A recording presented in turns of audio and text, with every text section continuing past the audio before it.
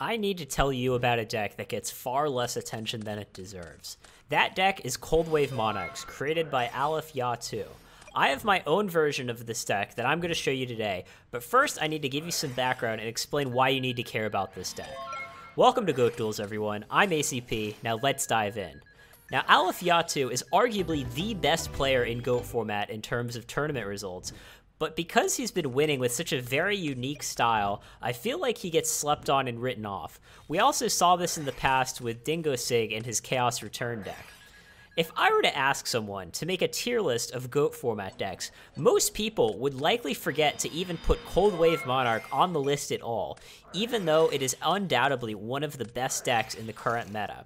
Okay, so let's talk about why this deck is so good. It's a very interesting strategy that doesn't cleanly fall into a neat little box. Is this deck combo, control, or anti-meta? The answer is all of the above.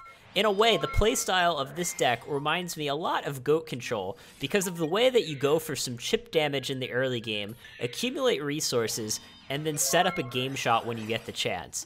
That game shot could come from Monarchs, DLS, or Premature Burial, but in this deck, Cyberstein is really key. I still think that Cyberstein is one of the most slept on cards in GOAT format. I've already profiled 2 other decks on this channel featuring the card, so you should go watch those videos after you're done with this one. But I really love Cyberstein in this deck, so much that I even added Last Will as an additional way to search it out. Last Will has been massively overperforming for me, and it's definitely a card that you need to play in this deck. Monarch plus Last Will for Cyberstein is 7,300 damage, which has sealed plenty of games for me. Trap Deshut is a newer addition to this deck, and one that is not mandatory. I really like it in this deck though, because it's good to confirm that the coast is clear before you go for that big play with Mobius or Cyberstein. Kaiku the Ghost Destroyer is also a newer anti-meta choice. It goes well with Deshut to beat up on the Chaos decks. This deck is definitely one of the best choices in a Chaos meta, as we just have so many ways to overwhelm them. In GOAT format ladder, I played this deck in 50 matches to see how it would stack up against the meta, and my record was an astonishing 44-6, a win rate of 88%. It is not hyperbole when I say that this deck has given me better results than any deck I've ever played. That's right, better than Chaos and better than Library FTK. This deck simply does not lose unless your opponent gets extremely lucky or you make some pretty big misplays. Alright, now let's talk about the deck list. We're playing 4 Monarchs here, 2 Mobius and 2 Zaborg. And those who follow this channel know that I've been preaching Zaborg's strengths against Chaos for a long time now. So make sure you hit that subscribe button if you want to hear about all that spicy GOAT format tech before all of your friends. Mobius isn't nearly as good against Chaos, but it is quite strong against Panda Burn, which is one of the strongest decks in the meta right now. It also has massive synergy with Cold Wave. The idea is that you wait until your opponent has 2 set cards, activate Cold Wave, and then pop them both with Mobius. This is very similar to the Cold Wave plus Jazeris combos that dominated Yu-Gi-Oh! In 2008. As far as our lights go, we've got 5 lights to support our BLS, and Magician of Faith isn't super good in this deck, doesn't have a lot of synergy. We're only playing 1 Book of Moon, no Tsukiyomi, no Metamorphosis. But it is, of course, still great at getting back Trinity, and it does give us those 5 lights for that BLS, which, of course, is a game-ending card. We've also got a Tomato package that you'll notice. We've got 2 Mystic Tomato, Sangan, Cyberstein, Spirit Reaper, and you can even search out Gravekeeper Spy at a pinch. And what's so great about this engine is a couple of things. So one thing is that we can set our Mystic Tomato turn 1, and if they run it over with something, maybe they attack into it with a Blade Knight, our Mystic Tomato searches Sangan, we can tribute Sangan for Monarch, go +1. Alternatively, sometimes your opponent attacks over your Mystic Tomato, you search Cyberstein, and then maybe next turn you play a Cold Wave and just win. Of course, searching Spirit Reaper is good too. Spirit Reaper is not really a standard choice in this deck, but I decided to play it for a couple of reasons. 1, great with Mystic Tomato, as we said before. 2, it is also a pretty decent target for Last Will. Now, Last Will is normally going to get Cyberstein in this deck, but sometimes you maybe don't have enough life points for it, or you just don't want to do it for whatever reason. You think there's a better play available. You will notice that in my games, I do go last will for Spirit Reaper quite a bit.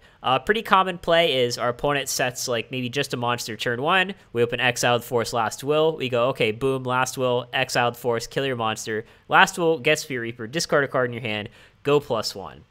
Gravekeeper Spy is a really important card in this deck. A lot of the lists actually play 3 copies because it's just that good. Here I only played 2 because I felt like I didn't have enough room for it, but it's just great tribute fodder for those Monarchs, so that's really why we're playing it here. And of course, still pretty strong against a lot of the aggro decks in this format.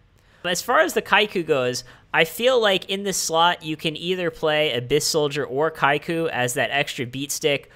You can try to go both if you want, but again, you have to find room.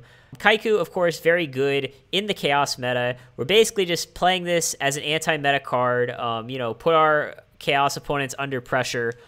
You can play that Abyss Soldier. Abyss Soldier does have some mild synergy with Cold Wave, as we can Cold Wave, use Abyss Soldier to bounce back their back row. They can't set it next turn. Abyss Soldier also much better against Tsukiyomi than Kaiku is. Abyss Soldier, we can even discard Mobius as a water in a pinch. So I feel like it's going to depend on the meta. If you expect a lot of Chaos decks, Kaiku is going to be better. If you expect a lot of Goat Control decks, Abyss Soldier is going to be better. Of course, as we all know now, Chaos is a lot more common than Goat Control. I also briefly want to talk about Breaker, because everyone knows that Breaker is a pretty strong monster, but this card is just so good in this deck. A very common play that I do right now is I use Cold Wave with Breaker. Breaker attacks over something with its 1900 attack, and then main phase 2, you remove the counter, kill a set spell or trap. So Cold Wave plus Breaker runs over Kaiku, runs over Golem Sentry, runs over Ninja Grandmaster, runs over 1600 attack Blade Knight. So it's just so good for killing your opponent's monster and putting them under lockdown from Cold Wave next turn. So not too much to talk about with regards to the spells. You'll notice we're not playing Mystical Space Typhoon. That's in the side. Depending on the matchup, sometimes Cold Wave is a little underwhelming for me. So I would consider just main decking one Cold Wave, putting the Mystical Space Typhoon in the main. Again, that depends on the meta, depends on your exact list, depends on your experiences with the card. Brain Control, that's kind of a unique card that we're playing. We do have 4 Monarchs, so we are going to play that Brain Control.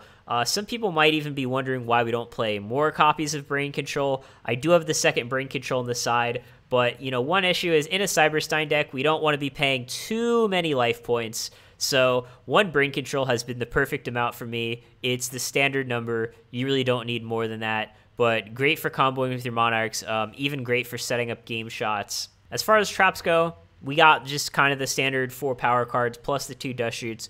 We talked about Dust Shoot already. Great for setting up your OTKs. I won't go over the side deck too much because none of it's super important. Side is a little thrown together. Feel free to change it if you want. Gotta have that third Mobius though. There definitely are some decks in the meta where you do want to side that third Mobius in. You want it against Warriors. You want it against Burn. Even against decks like Library FTK, you want that third Mobius.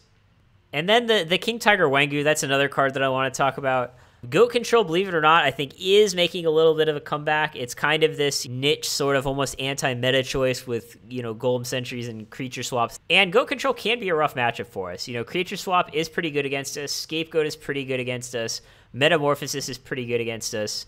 So I wanted something to attack Goat Control. You could do King Tiger Wangu. You could do Azura Priest. You could even go something like Chain Disappearance. But, again, that's just kind of whatever you feel the best call is. Personally, I like King Tiger Wangu as kind of that floodgate that attacks for 1700 against Goat Control, but it's your call. Since I am playing Mystic Tomatoes, I also like to side New Dory in these kinds of decks. We just brigade it against aggro.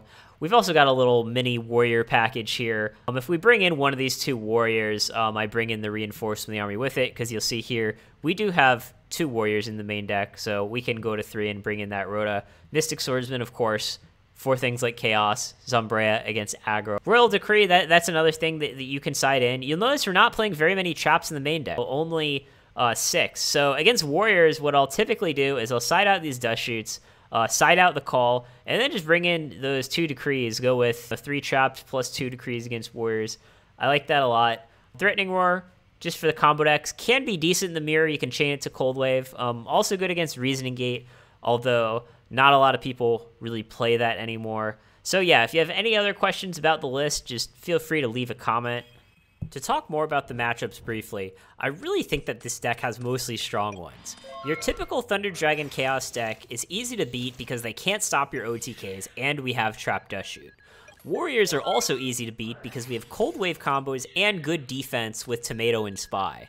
Goat Control and other decks with Scapegoat can be a little tougher, but it's still quite winnable. You just have to watch out for Scapegoat mainly. I think Burn is about an even matchup in Game 1, but we've got more Mobius and Decree on the side, which gives us the edge post-side. We actually have a pretty decent matchup against Combo, because Cold Wave, Cyberstein, Trap Dust Shoot, and Kaiku are all strong against those decks. I actually destroyed a Reasoning Gate deck the other day, just by going Cold Wave plus Magician of Faith to time walk them for multiple turns. Honestly, I'd love to give you a balanced view here and talk about all of this deck's bad matchups, but I just can't find very many. Even the off-meta decks like Gravekeepers and Chaos Recruiter are good matchups too. We just get them with Cold Wave combos in Cyberstein just like everyone else. So if you've been unsatisfied with your results in GOAT format, I'd encourage you to step out of your comfort zone and try a less mainstream deck like this one. Remember that you need broad knowledge of the meta in order to become a world-class player. I just picked up this deck completely on a whim one day, and I was shocked by how strong it was that I just couldn't stop playing it. So give this deck a shot and let me know how it works out for you in the comments. If Aleph Yatu can win GOAT format tournaments over and over again with this deck, you can too. Thanks for watching, everyone. I've been working really hard on these videos lately, so your support means so much to me. And I can promise you that GOAT Duels will have even more great content coming at you soon. There's going to be new uploads every week, hopefully even 2 uploads a week. Take care, everyone.